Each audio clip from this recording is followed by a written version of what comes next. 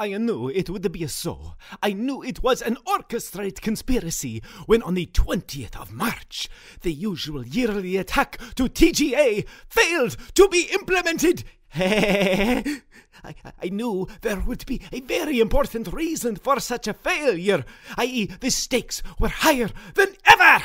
And they needed to allow the TGA event to go smooth in order to attack the university administration.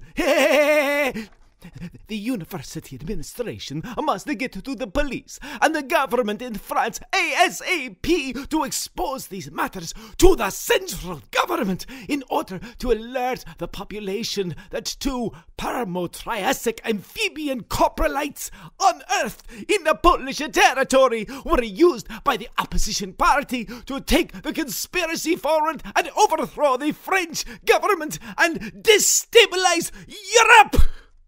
I will send the communications to the President of France immediately, requesting that my shareholders, whom were put in there to police the running of our group of companies, may relinquish public statements that Francesco Fucilla and the management of the group are an example to the President and the future generations of businessmen, men of the highest nobility, integrity, and honesty.